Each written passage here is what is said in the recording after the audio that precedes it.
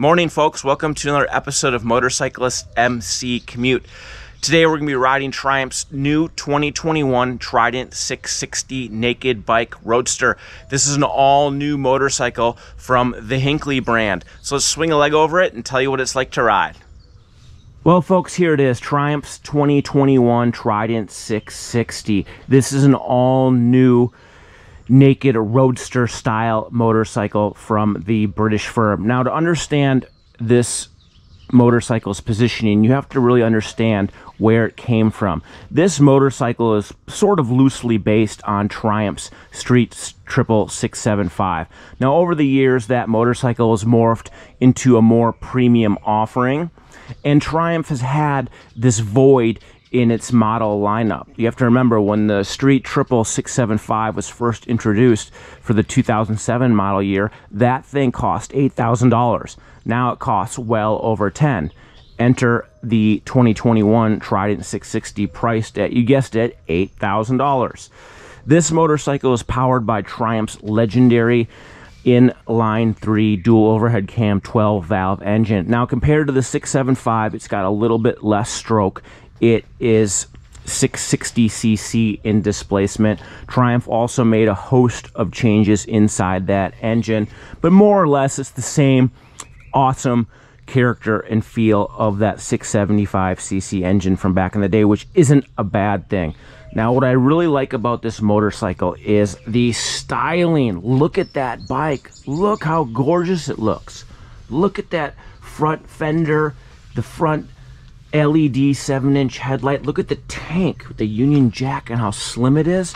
I love how the engine is exposed in the air. There is not a lot of wiring. Everything is very clean.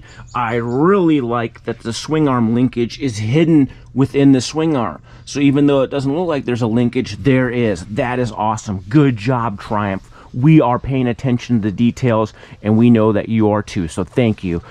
Look at those calipers. Yes, they're old school slide type, but they have this nice brushed aluminum on the side. This is a very aesthetically pleasing motorcycle and a vehicle that is absolutely commensurate with the Triumph name. I love looking at this thing. I would buy this bike just to look at it. But enough talking about it. Let's swing a leg over it and tell you what it's like to ride. Alright, folks, a good old-fashioned mechanical key embossed with Triumph's Union Jack logo. Very nice. I like that. I'm happy already. Let's notch her into gear and away we go. Now, right away, sitting on this 2021 Triumph Trident 660. Man, this thing is a very cozy little street bike. I like how narrow the seating position is. I like the contour of the rider's seat. It supports your rear end very nicely. The bend of this handlebar, it's narrow. It's nice and narrow, which complements the slim riding position of this motorcycle. Yet it still has a pleasing bend to it. The rearward sweep isn't excessive. I know that I say that a lot, but a lot of street bike manufacturers like to go crazy with the sweep. This handlebar has a nice rise to it. It's not too high, it's not too low. And I just like the bend. If I had any critique to it overall, would be that it just is a little bit narrow. The handlebar is a little bit narrow, but like I said, that narrowness follows in form with the narrowness of the seating position and the motorcycle as a whole. And away we go, folks. Cable actuated clutch augments the 6-speed transmission. The chain final drive that exits on the left hand side of the motorcycle, so very conventional by today's naked bike but street bike standards. Now, riding this motorcycle, really to understand this Trident 660s, to really understand where Triumph came from as far as its roadster and naked bike platform. So in 2007, we talked about this earlier, Triumph introduced its Street Triple 675, which was a naked bike based on the Daytona 675 sport bike, which was introduced the prior year. Now, effectively, what Triumph's done is this Trident 660, really, it replaces the original Triumph Street Triple 675. Now, over the years, the Street Triple 675 has evolved. It is now has more displacement, a little bit higher specification, sort of. And with that higher specification also comes higher price. That motorcycle is way more expensive than it was when it came out in 2007. When that bike came out in 2007, it was priced at, guess what, $8,000, same price as this bike. So realistically, that's what Triumph's done. The Street Triple 675 evolved into a more performance-based middleweight naked bike, sort of, and this thing has taken the position of the more entry-level bike, which was vacated by the Street Triple 675. A lot of people haven't put it that way, but that's really what has gone on with Triumph. And I'm happy that an affordable inline 3 bike is back, because this bike has a lot of things going for it. This 660cc i3 engine, this is the same engine that's used in the Daytona 675 Street Triple 675. Retains a 70, I think it's 74 or 72 millimeter bore, I can't remember, but it's got the same bore with a little bit shorter stroke, which nets a 660cc displacement. So a little less stroke. This engine revs to just north of 10,000 RPM. It puts out right around 72 horsepower at the business end of the Michelin Road 5 tire. 72 horsepower. For reference, the old Triumph Street Triple 675, that thing made right around 90 horsepower, 92, 93 horsepower. So this thing's about 20 horsepower less than that motorcycle. And you definitely feel it. It doesn't have the top end pull of that bike, or even the upper mid-range pull of that bike. But what it does have, it has a very good amount of torque. This thing puts out maximum torque from right around 3,500 RPM all the way to red line. So it's got a lot of usable grunt to get out of the hole and jet around town, and I like that. The transmission, the internal gear ratios were tweaked a little bit just to help this motorcycle come out of the hole in the lower 4 gears. Yet in top gear, it doesn't have a ridiculously high RPM, which we'll see in a little bit. We're on the freeway. Yes, some turns, finally. Now this is where the motorcycle really is in its element. I love how light and how well this bike steers. This bike offers awesome steering. It is so sharp and responsive. 417 pounds with a full 3.7 gallons of fuel. 3.7 gallons of fuel. It's a little bit small.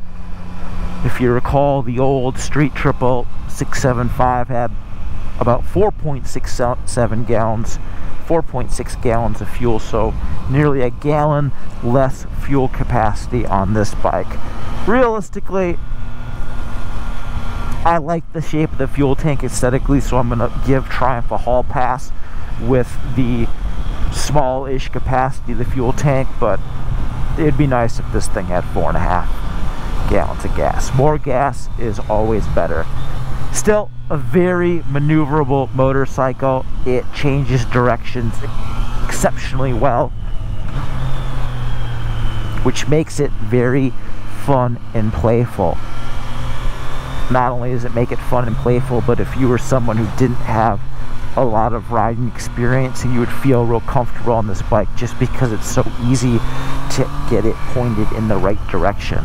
It's very light and airy.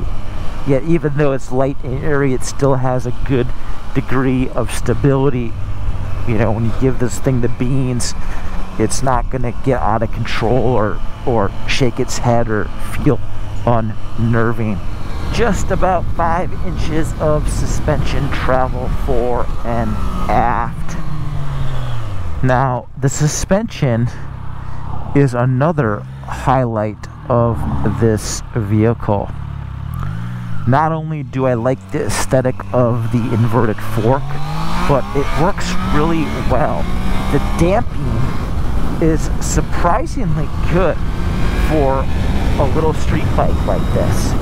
It delivers pretty good ride quality over bumps and still has a fair degree of road holding when you're leaning on it through the turns. Yes, of course, the rebound damping is a little bit quick, but it's controlled, and that's a big deal. Even though the suspension doesn't have any damping adjustment, I wouldn't really just write it off. I like the suspension on this motorcycle. Triumph did a good job with it.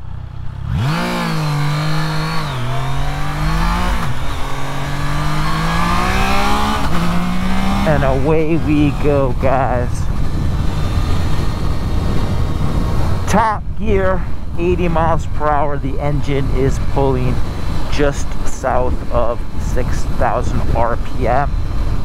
Now, there's actually quite a bit of buzz through the handlebar. The footpegs are pretty devoid of vibration, but through the handlebar you definitely feel the engine's vibes. Now, we've talked about how these engines vibrate a lot. This engine configuration, probably one of the only knocks it really has, is that the engine vibrates a lot. But to be fair, this is an old engine platform, and apparently Triumph is okay with having that level of vibration. I wouldn't say it's a deal breaker for me. I've just always liked this powertrain so much. It's just like an old friend to me, so I can live with its squawks and little hiccups. It's kind of like having a best friend who always leaves the toilet seat up. You just live with it. That's how this i3 powertrain from Triumph is to me. No cruise control. Heated grips are an accessory. This motorcycle is not fitted with heated grips. This engine employs Triumph's ride-by-wire throttle system. The ride-by-wire throttle has good response. The throttle response is it's accurate without it being overly sensitive or sluggish. I like the throttle response on this bike a lot. Compared to other street bikes, though, I guess you could say it's a little bit muted, but based on its positioning, I think a slightly muted throttle is okay. And of course, if the throttle's a little bit muted, you know what the solution is? You just twist it harder and faster. So who even cares? Just listen to that engine. God, I love these Triumph i3s. It sounds so awesome. And a zippy bike indeed. We got up to 90 miles per hour there, revving her through the gearbox. An electronic quick shifter would also be a nice touch. Triumph offers that as an accessory as well. I love electronic up and down quick shifters.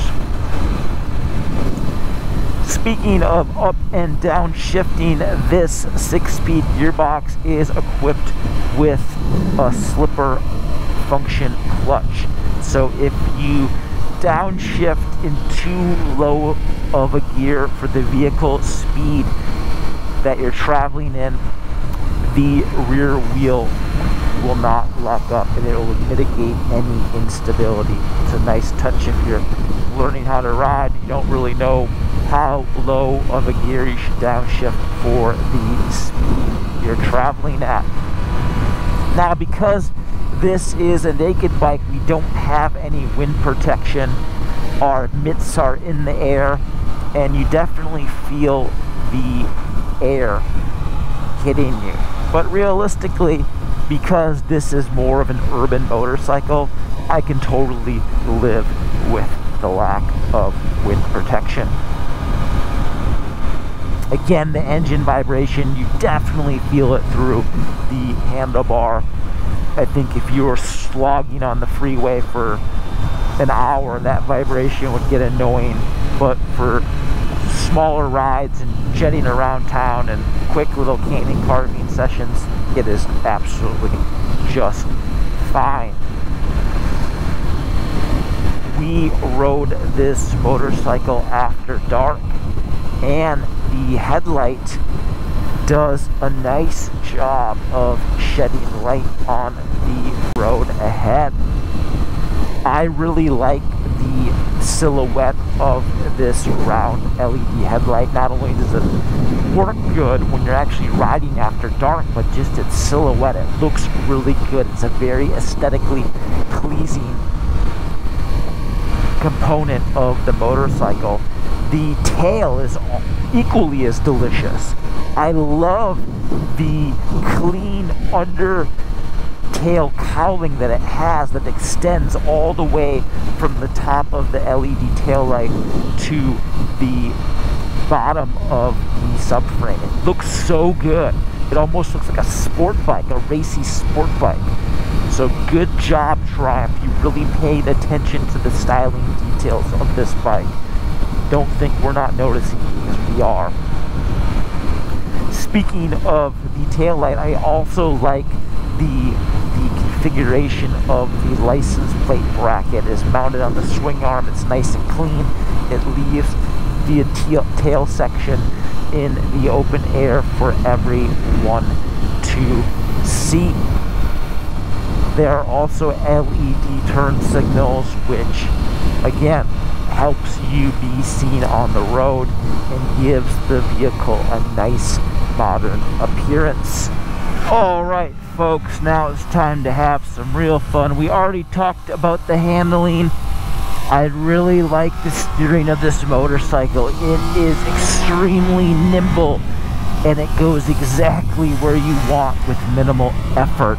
And up a tight canyon corner course like this, it is a great motorcycle to be riding. I also like the OE fitted Michelin Road 5 tires. These tires kick butt. They have good grip, good stability, they heat up fast, they work in a wide variety of road surfaces, everywhere from nice grippy dry asphalt to even damp roads. It's a really good versatile tire, and it's cool that this Trident 660 comes with premium rubber from Michelin. Now, this motorcycle, we talked about the suspension, it has surprisingly good damping. A lot of motorcycle manufacturers get their OE damping settings incorrect, but Triumph takes great pride in its engineering and road testing department, and it really shows in how well this chassis as a whole works. Now, this Trident 660 comes with two riding modes. We have a road riding mode and a rain riding mode. And the rain riding mode mellows out the power. So if you were a new rider, you could theoretically ride this motorcycle in rain mode and feel more comfortable until you get a hang of its power delivery. Then you can graduate to road mode. Rain mode also works well if you're riding in the rain and you want the engine's power output to be more modest to help maximize grip against the business end of that 180 Michelin Road 5 tire. Now, the riding modes are also tied into Triumph's traction control setup. Now, we've talked about Triumph's traction control in many other videos, and while it's neat that this motorcycle comes with traction control, Triumph's traction control system is much more rudimentary compared to other manufacturers these days. There's no IMU. It uses wheel speed sensors, throttle position, gear position, and engine RPM as the variables which it uses to help understand if the traction limit has been exceeded, and then it applies correction that way. But again, realistically, a bike that only puts out 72 horsepower, this bike doesn't even need traction control. And then you factor in Triumph's lovable engine character and how effective this engine is at putting power to the ground, and it's just another reason why this bike doesn't even need traction control. The engine is traction control.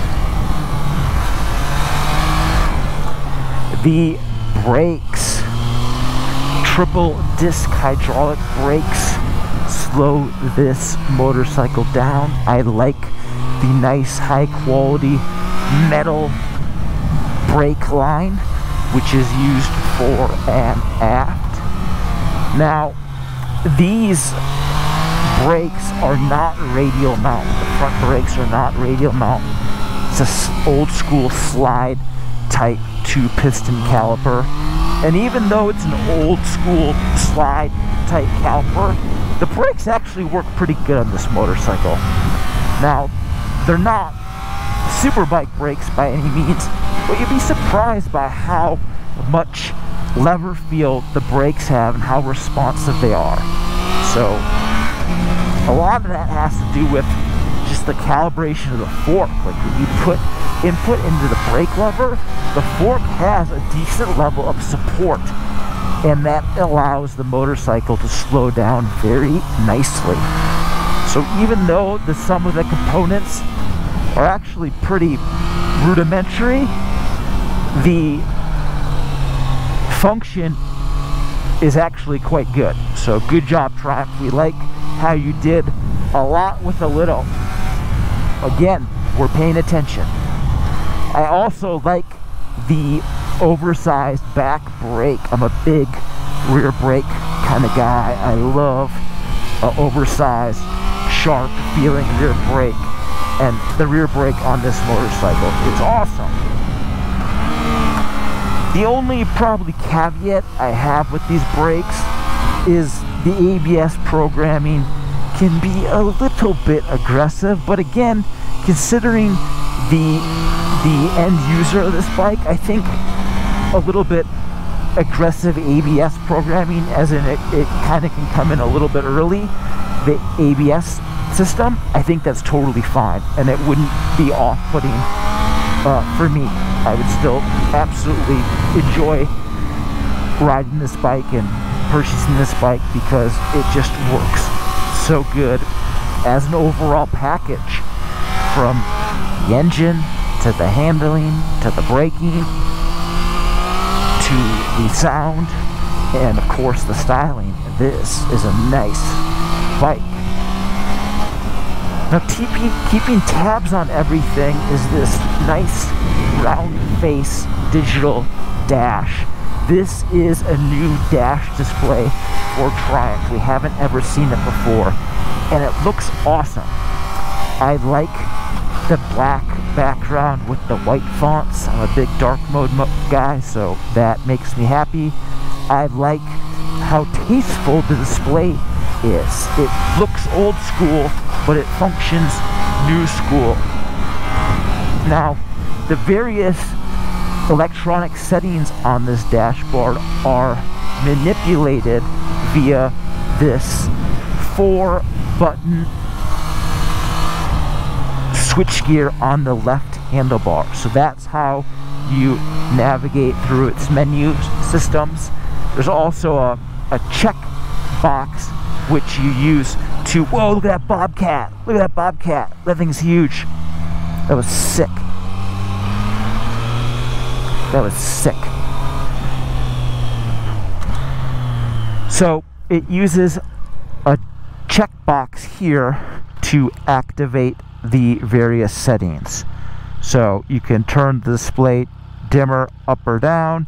You can go and see the fuel mileage, which we're registering 39.2 miles per gallon, which is a hint better than the Daytona Moto 2 765 sport bike that we rode a couple weeks ago. I think that was like 37.5. And here's the riding modes.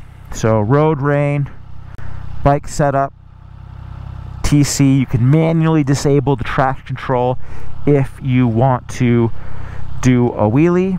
You cannot manually disable the ABS, which is a bit of a bummer, but we get it. But I wish you could manually disable ABS, because if you could do rear brake slides, and I love rear brake slides. You can also customize the function of this display, so instead of the fuel, it's gonna have something else there, so you can tune that to your liking. And there also is Bluetooth connectivity, and away we go. Yes, wheelie time. I love how easy this bike is to wheelie. Maintenance.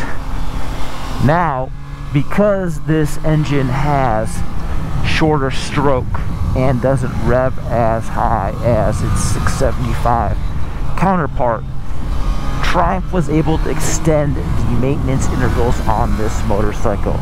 So after the initial 600-mile service in which you change the oil, this motorcycle doesn't need another oil change until 10,000 miles. Every 10,000 miles, it requires an oil and filter change. 20,000 miles for an air filter and valve inspection. There are 12 valves inside this engine, and the clearances need to be checked every 20,000 miles. So pretty neat that Triumph was really able to extend the maintenance intervals on this motorcycle. A lot of folks aren't even gonna ride 10,000 miles in a year, so Triumph recommends changing the engine oil and filter on an annual basis for those of you who do not accrue 10,000 miles per year. Pretty neat, pretty neat. There's also a maintenance interval tracker setting inside the menu, which helps you keep tabs on that if you're bad at making notes like I am. Well, folks, there it is. Triumph's 2021 Trident 660. I really like this motorcycle. When I ride this motorcycle, it brings me back to 13 years ago when we were riding Triumph's Street 675. A lot of that DNA is in this motorcycle, and it brings back fond memories. I really like this i3 engine from Triumph. They've been building it for forever now, and every time I twist the wrist on this bike with that engine configuration, I become a believer. I also really like the handling. It is nimble, it's very easy to ride, it steers super sharp. I love sharp steering bikes. Suspension is above average for its components. Same with the brakes. These brakes are surprisingly effective at slowing down this 417-pound bike. And the styling, I love the styling on this motorcycle. Triumph, make more motorcycles look like this. That clean under tail, that aesthetically good looking swing arm. I like how the linkage, the rear shocks linkage, is hidden within the swing arm. What an awesome styling touch, Triumph. And that huge 7-inch LED headlamp, that is awesome. A very aesthetically appealing motorcycle. All right, folks, let's do some Q&A on the old Instagram machine. Let us go straight to the top. A good first bike or a good second bike? That's a great question. This motorcycle would be a good first bike or a good second bike. It's got a low seat height. It's very compact, very manageable power.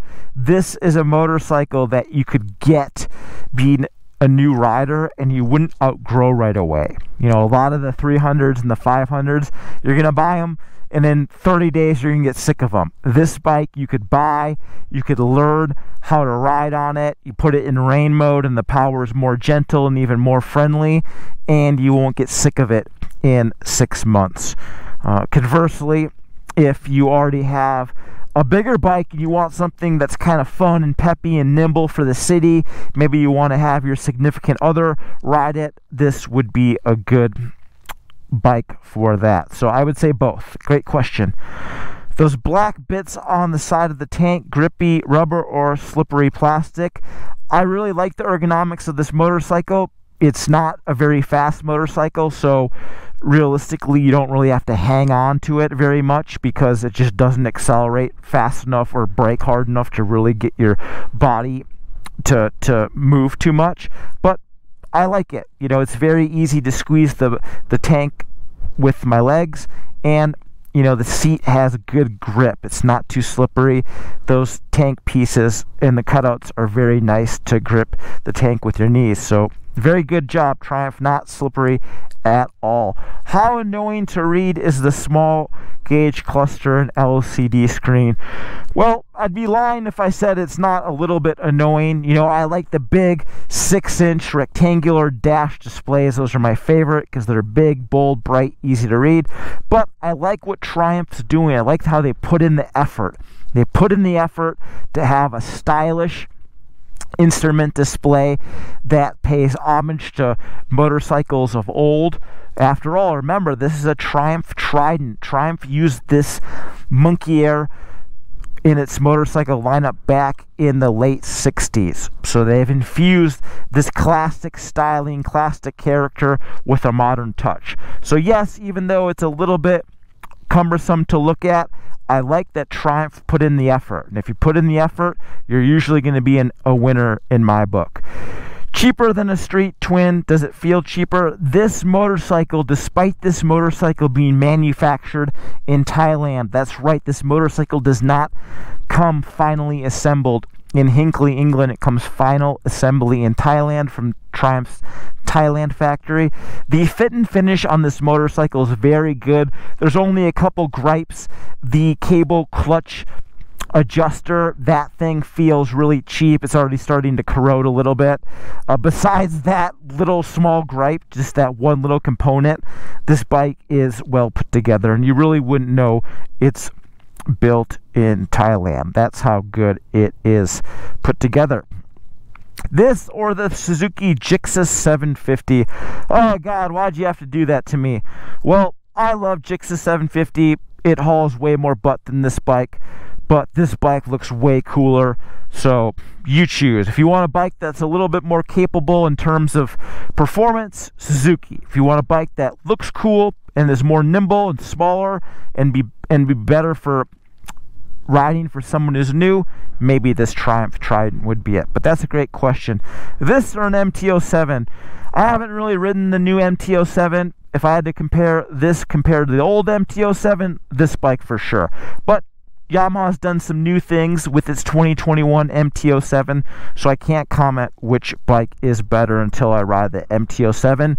Stay tuned. There will be an MC Commute on the 2021 MT-07 within the next 60 days. You heard it here first. All right, folks, how does it compare to the SV650? I love the SV650 and the SV650X, but this Triumph i3 engine is just awesome. The more cylinders, the better. Of course, I'm a good old-fashioned V-twin fan as well, but they're both great bikes. I'd have to say that, oh God, that's such a hard comparison. They're both great bikes. We'll have to ride a new SV650 and compare it that way one day. Did you measure the wet weight? This bike weighs 417 pounds, topped off 3.7 gallons of gas. It feels much lighter than that 417 pound curb weight. Again, we talked about the steering a lot. This thing is super sharp, super agile, super thin, very easy to put where you want. Because the seat's so low and the riding position so narrow, it feels much lighter than it is. Well, folks, would I spend my $8,000 on this Triumph Trident 660? I would. I really like this bike a lot. The Street Triple 765 and some of the other Triumph bikes Triumph makes these days, they're just way too expensive for what you get. This motorcycle harkens back to the original value Triumph had many years ago. So for $8,000, yes, I would buy this motorcycle. Well done, Triumph. Make more motorcycles like this. Well, folks, that's a wrap of Triumph's 2021 Trident 660 MC Commute. Log on to motorcyclistonline.com. That's where all of my content lives. Check out the motorcycle review section. I think we've done 18 or 19 reviews this year. It's a lot. Give this video a thumbs up if you liked it. Thumbs it down if you thought it was really stupid. And we'll see you guys next time. And girls next time. Thanks for watching.